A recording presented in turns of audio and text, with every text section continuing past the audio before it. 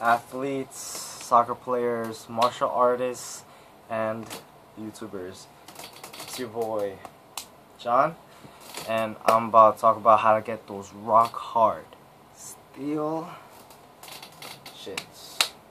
Yep, that's right. Here to talk about how to strengthen those shin bones.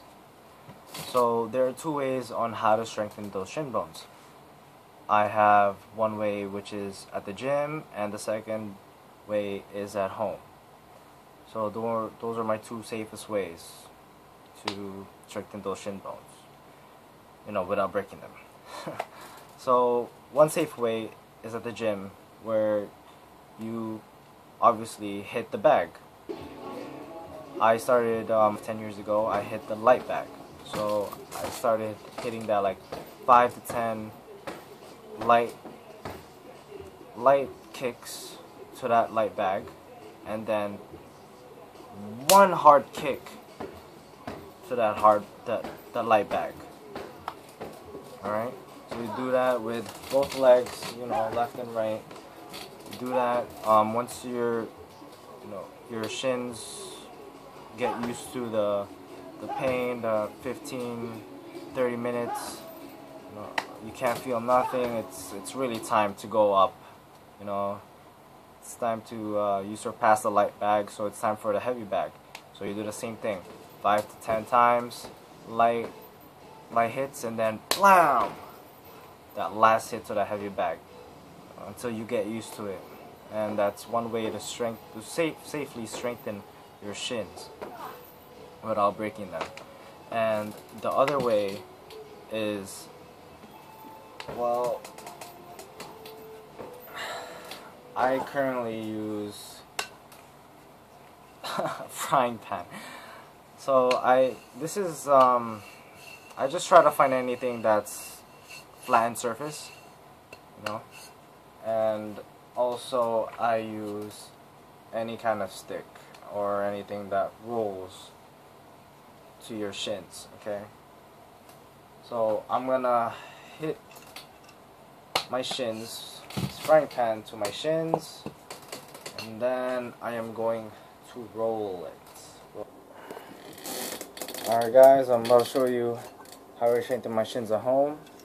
I usually hit the bag like once or twice a week, and then I think once every other day I use this method to strengthen my shins at home while it's healing. Or once every 3 days I use this method. When I'm bored, I'm watching TV or into internet, or just, resting, or... Alright? So, this is what I do, okay? I hit the front part, okay, of the shin. And then I hit the side part of the shin. You don't want to go over beyond. You're gonna hit your calf. You don't want that, and you don't want to go too much, or no, you're gonna hit like this muscle right here. Okay, so you just want to hit this front part and then the side. Okay, so I'm gonna show you. Right, you don't want to go too hard. Okay, you're gonna go light. You're actually gonna go light. Okay, you're gonna go down. Ooh. Then you're gonna go back up. So you're gonna go like from your knee to your ankle. Okay, well, not all the way to your knee and not all the way to your, but like, where you feel it's comfortable, where the bone is, okay? So you go down and then you go up. Okay, you do that. That's one. You do like 10 of those. Okay? Once you're done with the front, you do the side. You do the same thing. Do some light. Okay? Light, you do it. Okay? That's actually like real time. That's how I actually do it. Alright? I take my time. Go down one, then I go back up one. Alright? These are light. Okay? These are light hits. Alright? Once you're done, do the same thing to the other side. Alright? So when you hit the heavy bag, right, or the light bag, or you hit it with this flat surface like a lot of times, you are slowly making micro fractures to your bone, to your shins. All right. So these microfractures are really tiny fractures. They're really small. Okay, you cannot see it. Like probably with a microscope you could see it, but these are really tiny microfractures, also called cortical remodeling. And it's not like a big fracture where you're kind of almost like slowly breaking your bone. It's really tiny. So when those microfractures come, it's going to fill in with calcium in those microfractures. So it's going to create a more denser bone, right? So once you're done, hitting that like 10 times, this 10 times, you're going to must roll it with light pressure, of course, light pressure. So you're going to roll down, and then you're going to roll back up, like a light pressure, not too hard, but a light pressure where you could feel it. Right, you feel it. And then you do the same thing on the side, light pressure. Okay.